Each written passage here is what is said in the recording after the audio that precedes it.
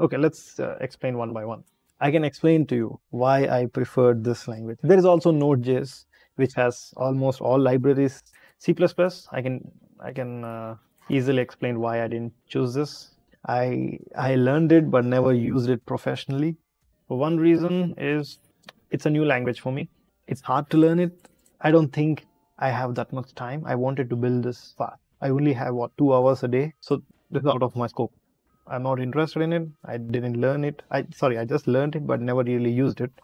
So this is gone. Node.js, or you can say TypeScript or JavaScript. I already use Node.js and TypeScript. I'm good with it. I have built a lot of servers with it. Even in my job, I use Angular and React.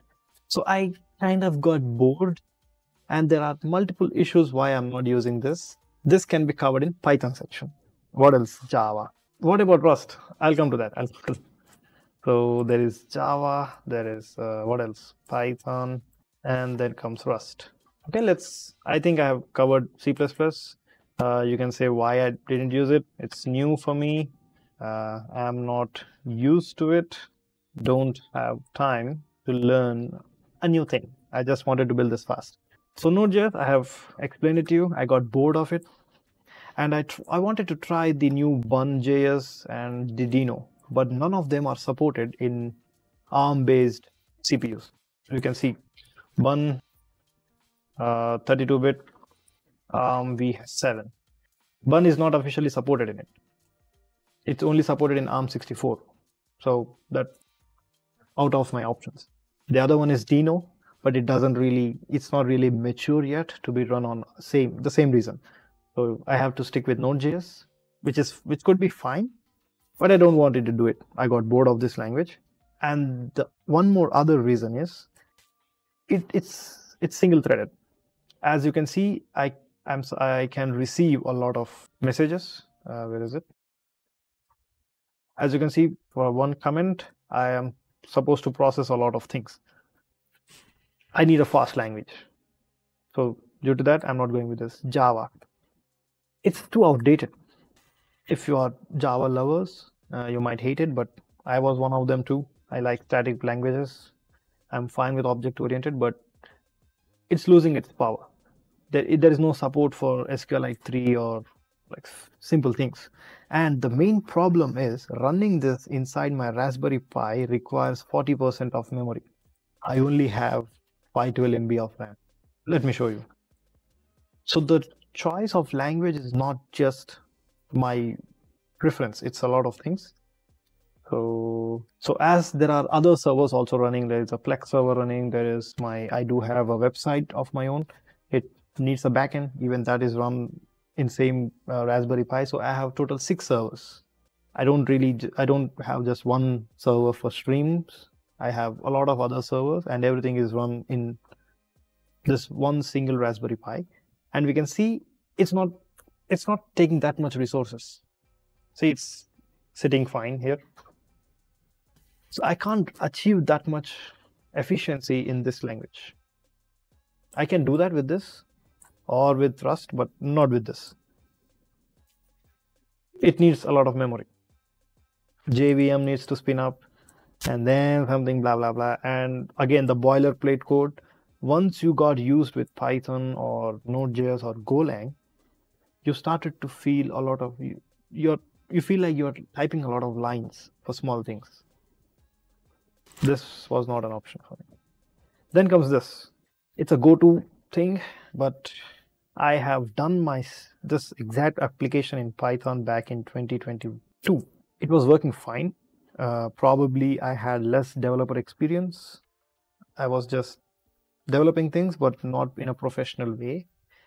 So I take some blame for myself for this language not working as how I expected it to be. So the thing is, this is slow. Imagine there are 2 comments made in a single time, and it was struggling. I can see CPU spikes. There needs to be some database handling. There needs to be some get and write. There needs to be some API calls. Back in the day, I was also printing certificates, like populating a HTML, a CSS certificate and showing it into my stream for people who have more than 50 points or 100 or 150 into 50. it was unable to handle all this. There is no way. And that too, when I hosted this server in my laptop, the moment I deployed this code in my Raspberry Pi, it started to act different. As you can see, you guys have typed messages and it's counting accurately, but Python was not doing that. It was counting things twice sometimes, and sometimes it won't even count. It's because there is another message, so there is another message. So I didn't enjoy developing things with this. Trust me, I already use Python at work. I'm getting paid to use it. That's why I'm typing it up. If I have preference, I would not choose this language. So this comes first. This is the new hype language. This also follows the same things as C++. I don't really want to learn a new language. I really want to learn Rust, but I don't really have that much time. And I don't think I need to do this thing. I need a fast language which is efficient, which can be deployed along with other servers in a 512 MB RAM computer. And it also handles, I need to do a lot of concurrent things. There are 5 commits, and Python would just die in that situations. I wanted to learn Golang, and I already did few small projects with it, so I know its potential. I did build this, like the backbone of my stream assistant, in like 2 hours. Maybe you can do maybe FYE can do it in 20 minutes by using Python, but man, the stability, the efficiency, it's awesome. And it's cross-compiling. That's one more thing. I'll tell you what it is. As you can see, I'm developing on Windows, but my Raspberry Pi runs on Linux. Raspberry Pi is made to deploy things. So you have a server, you can deploy it in Raspberry Pi, but you cannot build a server in Raspberry Pi. It takes, I don't know, I started the command, but it couldn't build it in less than 5 minutes. It was taking more than that. So what I do is I develop in my Windows by giving just few, like 3 commands. I'll show you. By using these, set GAUS, Golang output operating system to Linux, output operating system to ARM, and the version to 7, it will compile my code for my Raspberry Pi in Windows. I can just copy that one file and deploy it in my Raspberry, and just in 4 lines. I don't need any dependencies installed in my Raspberry Pi. So I have a lot of batteries included. Yeah, that's why I just stick with this language. There were some issues. The more you use Python and Node.js, everything has a package of its own. You need some other hardware level or any other thing, you would have a package. But in Golang, obviously it's not really like that mature as Python. The user base is still low. You won't be having all the packages, the same number of packages what you have for Node.js or Python. So your options are limited. So I had to build my own some janky things, but it works. Hope you liked it.